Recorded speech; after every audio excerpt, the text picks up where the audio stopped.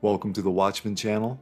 This channel is all about world news and Bible prophecy, pointing to the soon return of our Lord and Savior, Jesus Christ. I am asking that if you can, to please help to financially support this ministry.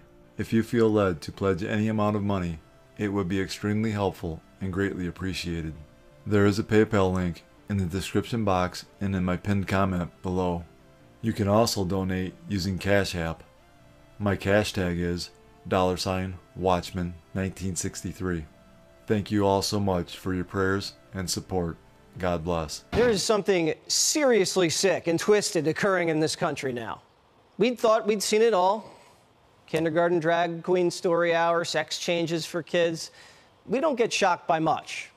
But then this happened at Deer Creek High School in Oklahoma. This video shows high schoolers sucking on each other's toes at a school fundraiser.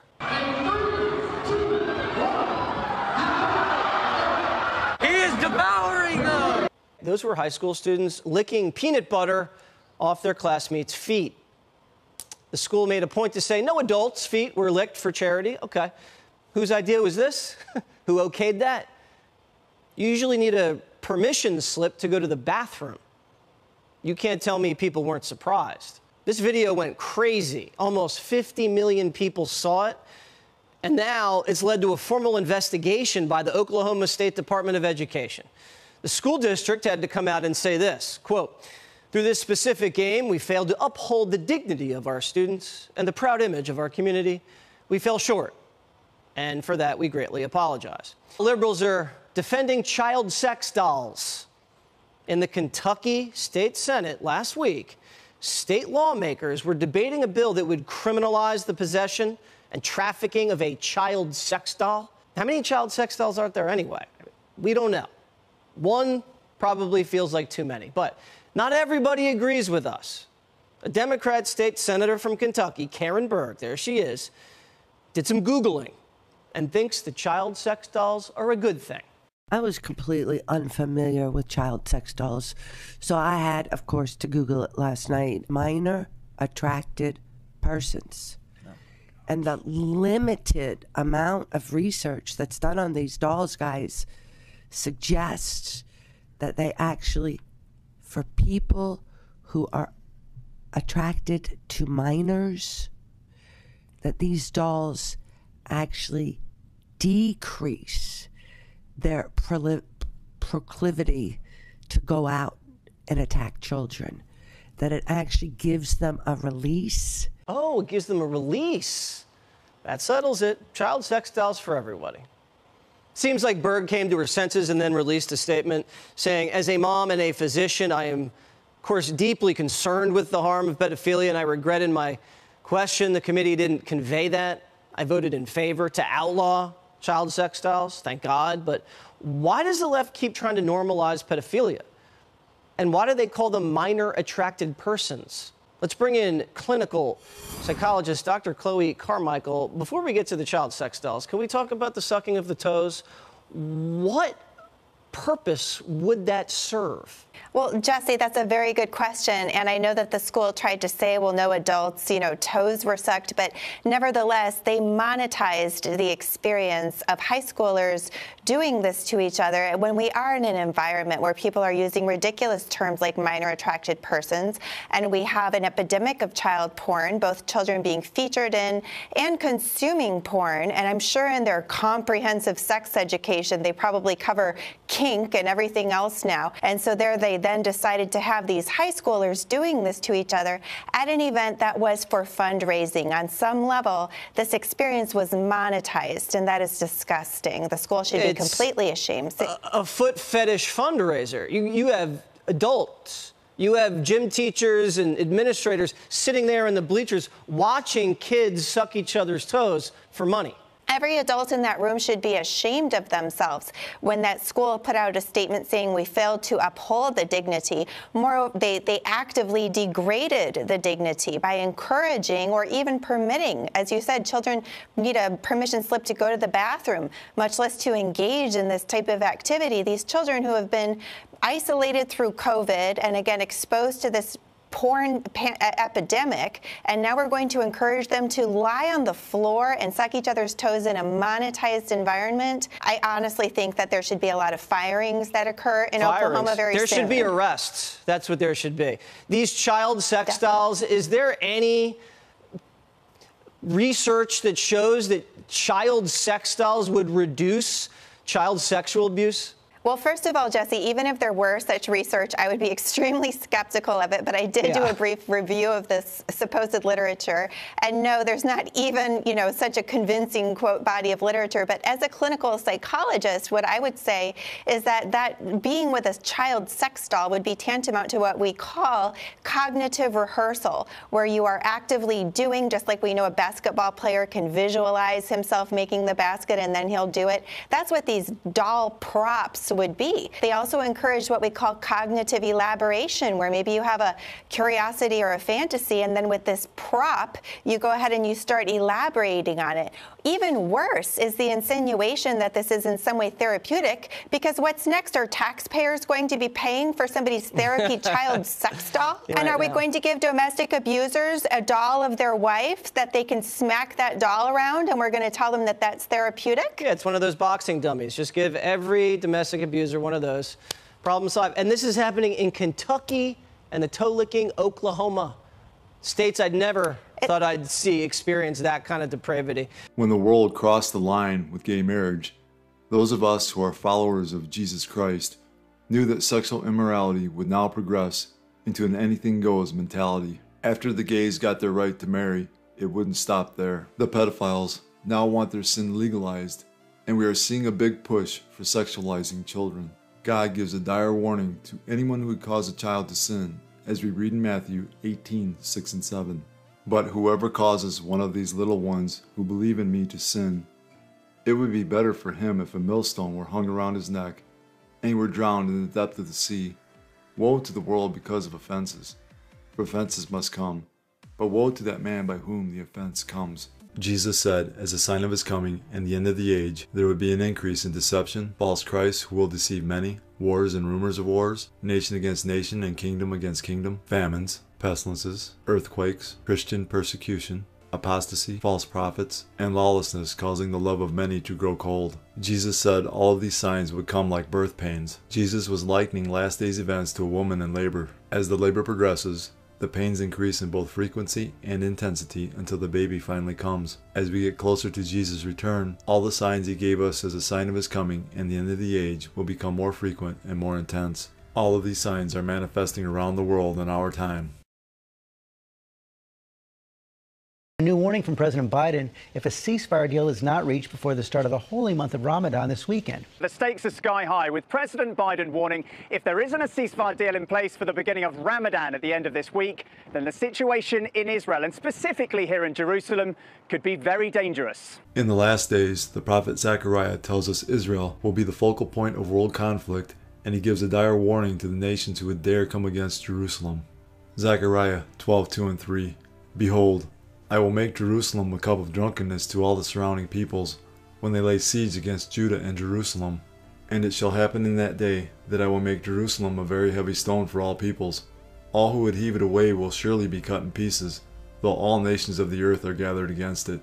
This prophecy is unfolding right before our very eyes. As the war in Gaza continues, negotiators in Egypt have yet to achieve a breakthrough with Hamas for a ceasefire.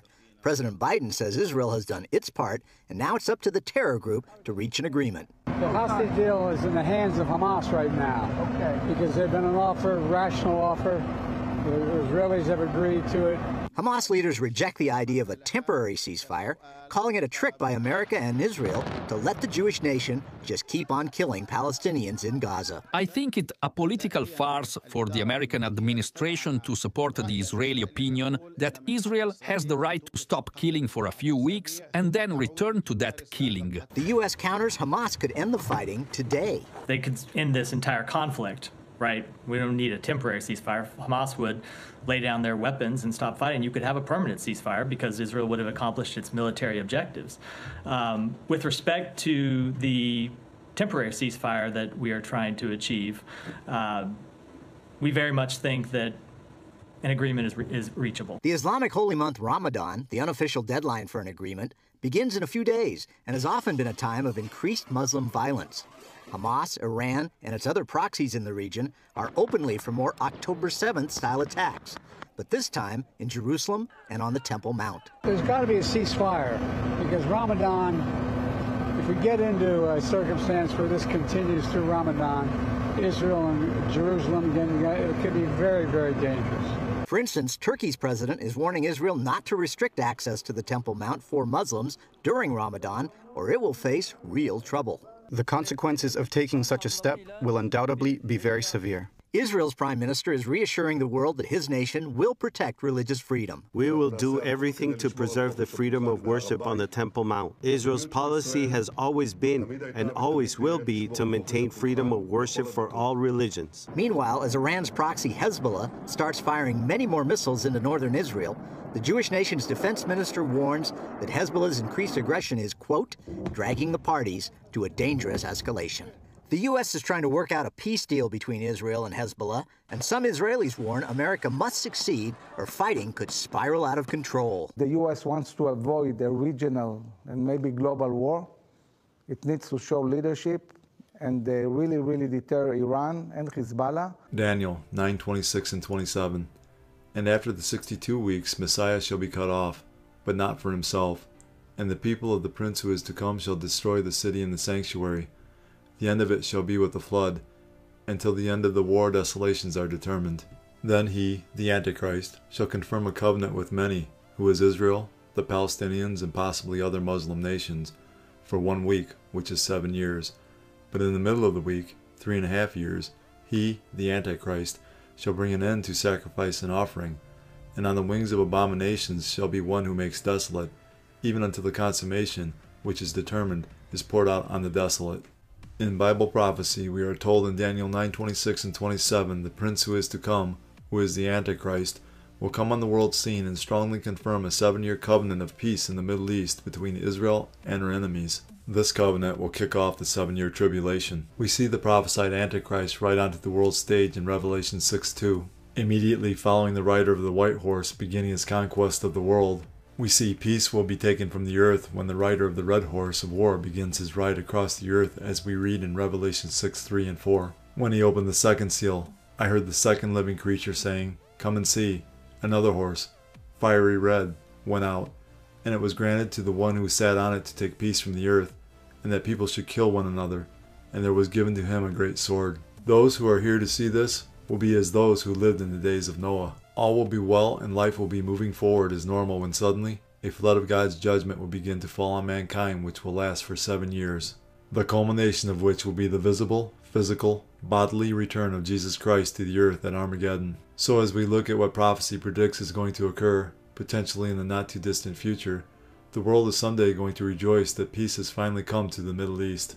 What will follow that, however, will be anything but peace, as the world is suddenly going to explode into warfare. All those who believe in Jesus Christ as Lord and Savior will not be here to see the terrible time to come wherein God's judgment will fall upon a world that has forgotten Him.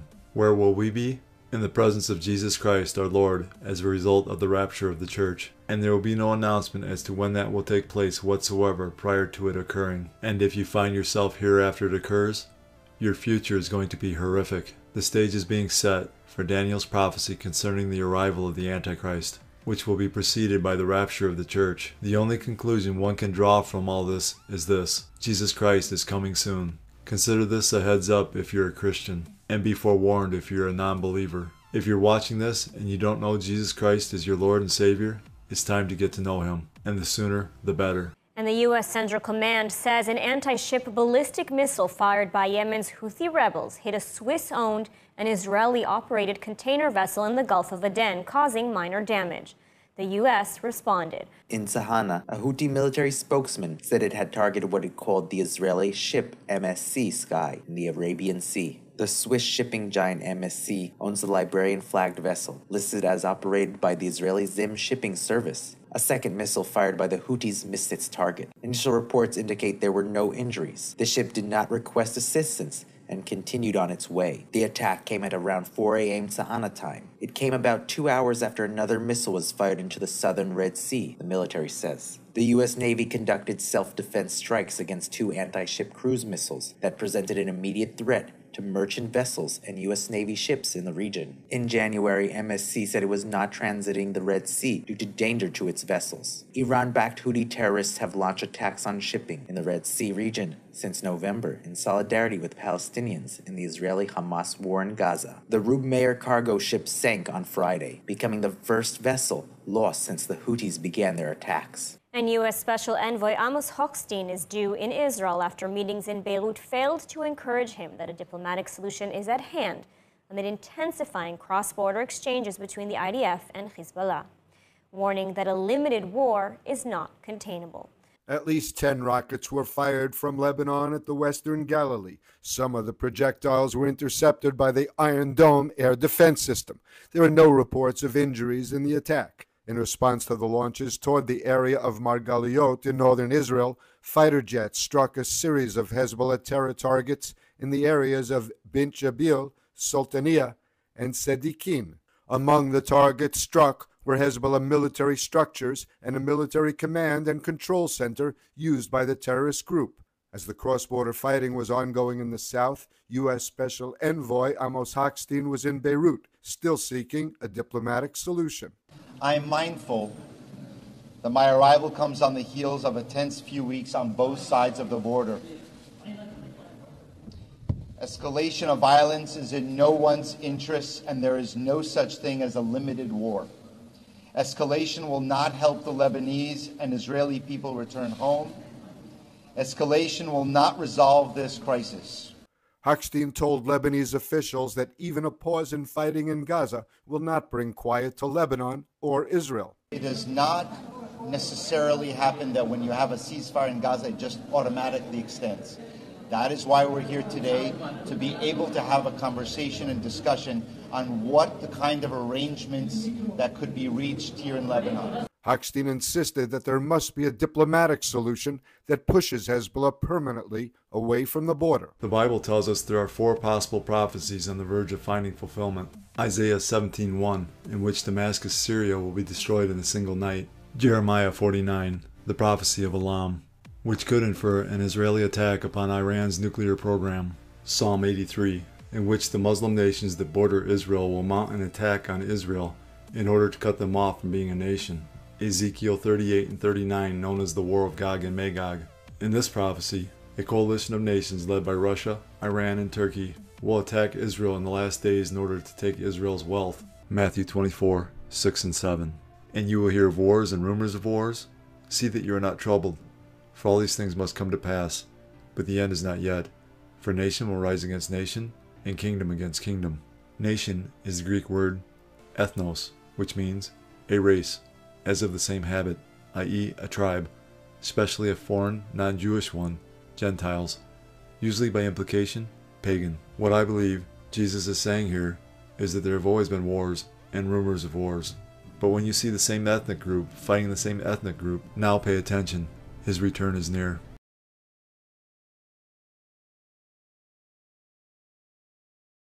This man is essentially holding Haiti hostage. Jimmy Charizier, nicknamed Barbecue, a gang leader, former police officer, and now determined to bring down the government, demanding Prime Minister Ariel Henry resign. I want Ariel to hear the reason, because if Ariel Henry does not resign, the country will go straight to a genocide. If the international community continues to support Ariel Henry, it will lead us straight into a civil war. That will lead to a genocide. Recent speculation over Henry's whereabouts is now over. These still photos appear to show him landing in Puerto Rico. Fighting between gangs in the army around the main airport in the Haitian capital has led to flights being cancelled since Sunday. The fighting has also displaced thousands of people. I would like the government to say something because we do not have any hope. No one is helping us. I would like the government to talk to us, to remove us from the situation because we do not feel safe. Everywhere is gang violence. We are sleeping and we have to be vigilant. But there is little law left here. And the longer the Prime Minister is away, analysts say, the weaker he becomes. Henri was sworn in, unelected, after Haiti's president, Jovenel Moïse, was assassinated in 2021 by Colombian mercenaries. Elections were supposed to be held by the 7th of February, but they haven't happened, and that sparked protests at the time. Henri left for Kenya last week to finalise a deal for a UN task force to help restore order in his country, prompting this latest crisis. I've been working in and on around Haiti for 30 years now, and I've never, ever seen it this bad.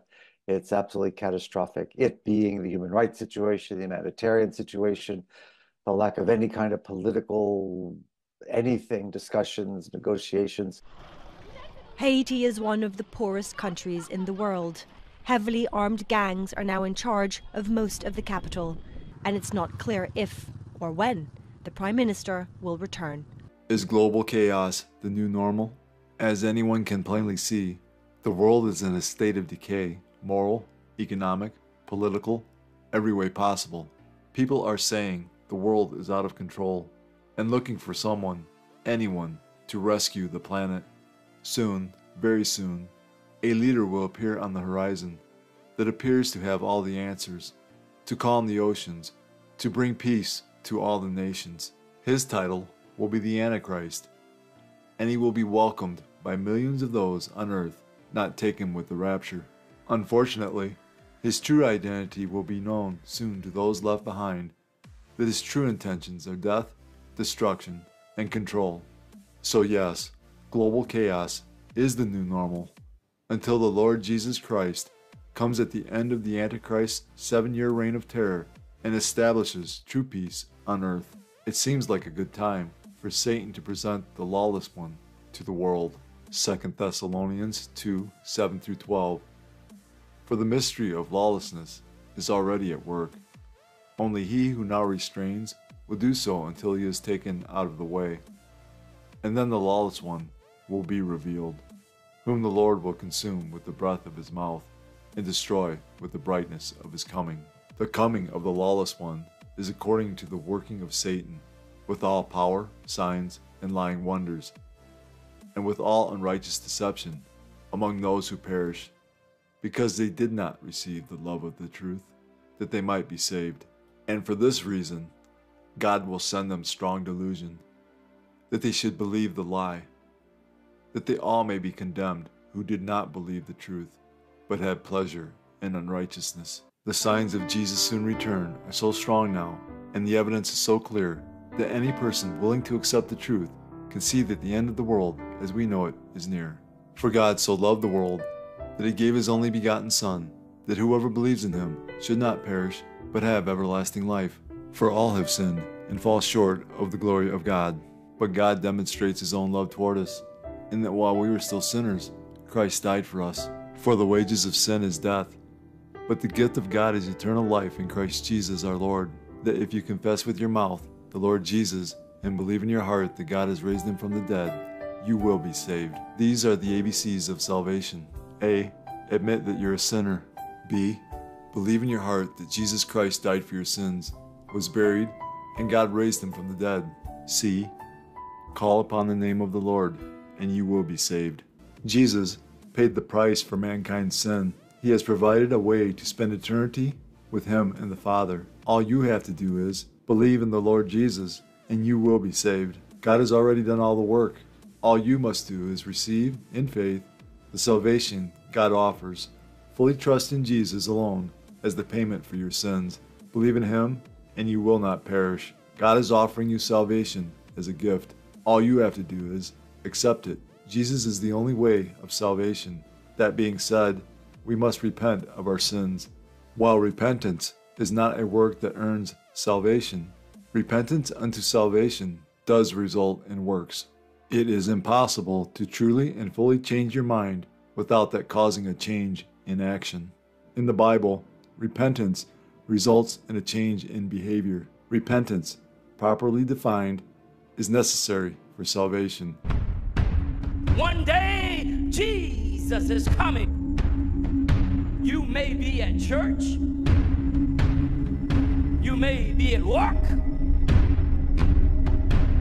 You may be asleep. God grant that you will be ready when he makes his personal appearance. My God, what if his appearance occurs on a Sunday morning? My prophetic word to you this morning is get ready! Get ready!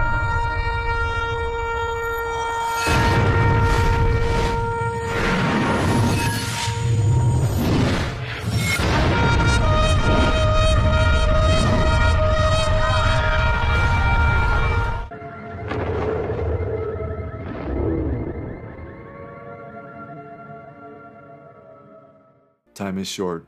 Call upon the name of Jesus today.